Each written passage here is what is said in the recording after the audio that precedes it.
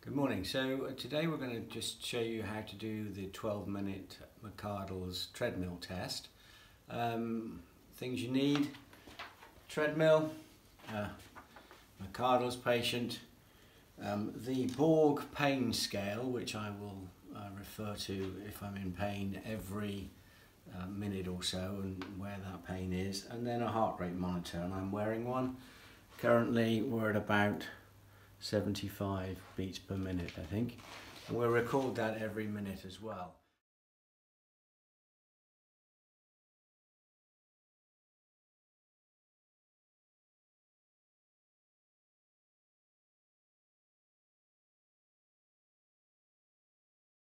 So I'm going to start quite slowly. Normally at the moment I'd be starting off at about 3.3. And I'll just record my heart rate every minute and any pain that I feel. So we'll also record the distance. 3.3, this is so far pretty easy, so I'm just going to increase the pace a little bit. And we're now 1 minute in. My heart rate is 90 beats per minute. And I've done, I don't know what that is, 0.06 of a mile. I'd say there's no pain presently, so we're going to try and change that a little bit. I've increased it to 6. Still at the moment no pain, and we're coming up to 2 minutes. The heart rate has gone up to 104, and I can start to feel in my calves, probably at about a level of pain around 1 or 2.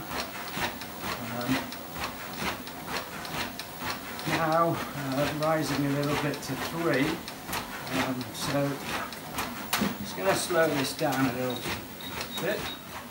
So I'm going to settle in here at 5 kilometers an hour for a couple of minutes. We're up to 4 minutes now. Heart rate 115, and we're going at 5.1 kilometers per hour.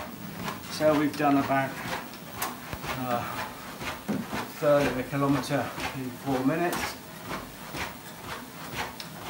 Heart rate 117.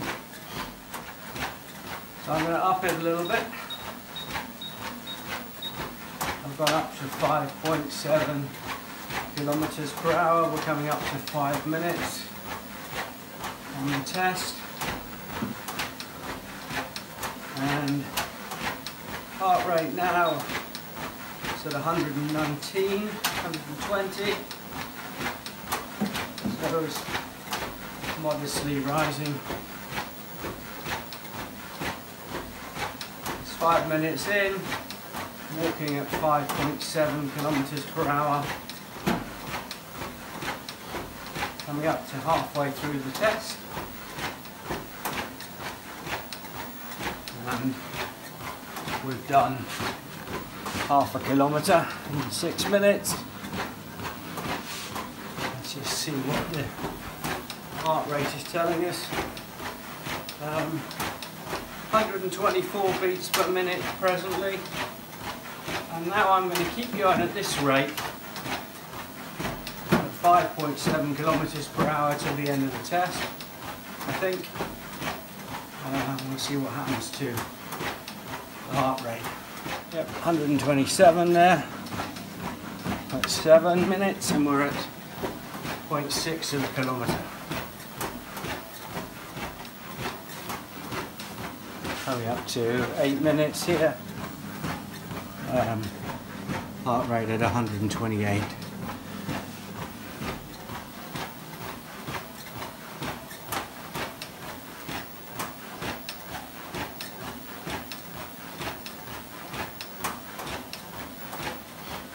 We've done 0.7 of a kilometre, and still maintaining now the pace at 5.7 kilometers per hour.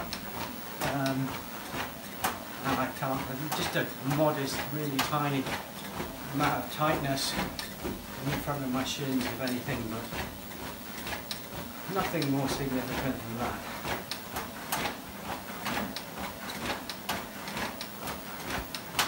Heart rate now starting to come down. It's at 124, now at 125, coming up to 9 minutes. But this now is quite a comfortable pace. Here we go, we're coming up to 10 minutes. Heart rate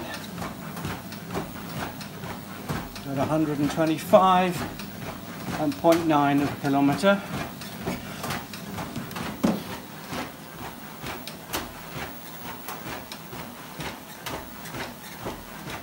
Coming up to 11 minutes, 10, and our heart rate is now 123.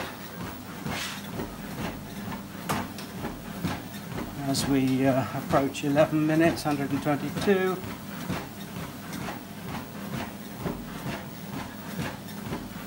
And we've nearly done a kilometre, so 1 more minute to go.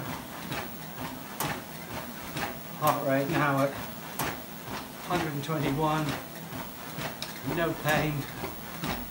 So really I've worked through whatever pain there was by slowing down, just waiting to get in the second wind.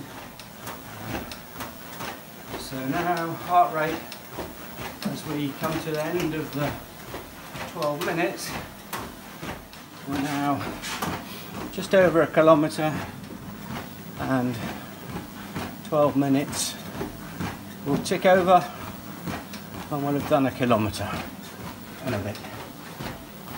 So here we have the results of the 12-minute treadmill test. You can see that overall covered just over a kilometre in 12 minutes. Heart rate peaked after about 8 minutes at 129 beats per minute and then gradually came down despite speed staying at the same 5.7 kilometres. But when I tried to go too fast too soon, you can see that there was a 2 and 3 recorded after about 2 minutes when I tried to travel at 6 kilometers per hour, which was just a little bit too fast.